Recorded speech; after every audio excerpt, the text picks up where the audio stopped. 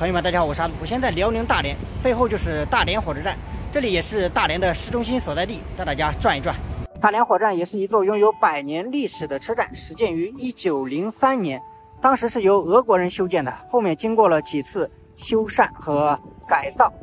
看一看火车站周围这一圈，也是高楼大厦林立，非常的繁华。这里也是大连的经济中心、商业聚集地，各大商场汇聚于此。很多朋友都推荐我来走一走。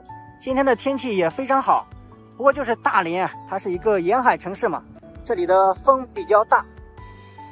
国美电器旁边不远呢，就是大连的青泥洼商圈，那里也是非常的热闹。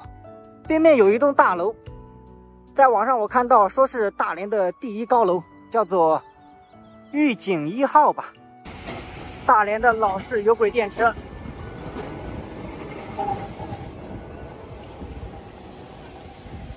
像是一列火车头一样，声音特别的大，已经有100年的历史了。大连的有轨电车一共有2种，一种是我们刚刚看到的100年老式有轨电车，还有一种就是比较现代化的这种，在很多城市我们都有见过了。那种老式的100年有轨电车，好像我只在大连见过，其他城市都没有见过呀。还有朋友知道在哪个城市还有运营那种老式有轨电车吗？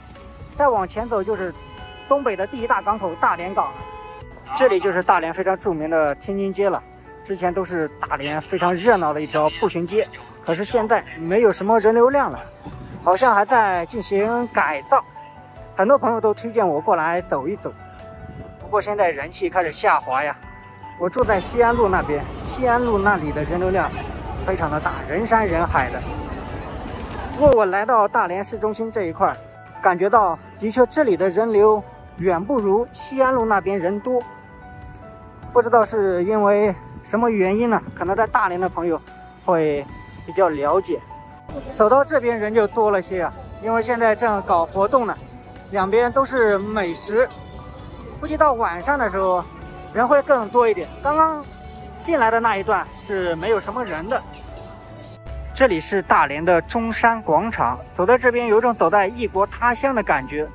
这一圈周围有不少大连的近代建筑，比如对面这一栋，它是辽阳银行，但它本身呢是大连的重点保护建筑，建于1908年，日本侵占时期，为大连民政署和警察署，是具有哥特风格市区的欧式建筑。包括它旁边还有一栋，那一栋是关东银行和朝鲜银行的旧址。对面这2栋建筑的造型非常精美呀，尤其是旁边这一栋，现在是大连宾馆。我们过去看一下它之前是什么单位。我刚刚过去看了一下介绍，这栋建筑建于1914年，到现在也有100多年的历史了，表面看起来还是非常完好的。当时日本侵占时期为大和旅馆，这是欧洲文艺复兴后期的建筑风格。对面这栋建筑建于1917年，当时日本侵占时期为大连役所，后期也是大连市府的旧址。这栋建筑还是比较庞大的，像这样的建筑在大连太常见了，有当时的行政单位，也有民居。看一下中山广场这一圈，周围非常的繁华，高楼大厦林立，也主要是银行的聚集地。在广场上有一些朋友坐在椅子上休闲聊天。我发现在中山广场这里还有好多的鸽子，都不怕人的。还有一些朋友在喂食鸽子，因为广场上有专门卖投喂鸽子的食物，在对面。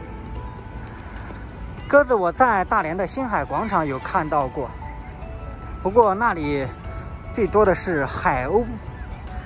在大连市区我走了一次，发现它不仅是广场上有鸽子呀，那有的街道上还有鸽子呢，一点都不怕人。看一下这个雨布顶上趴的全是鸽子，包括树下面。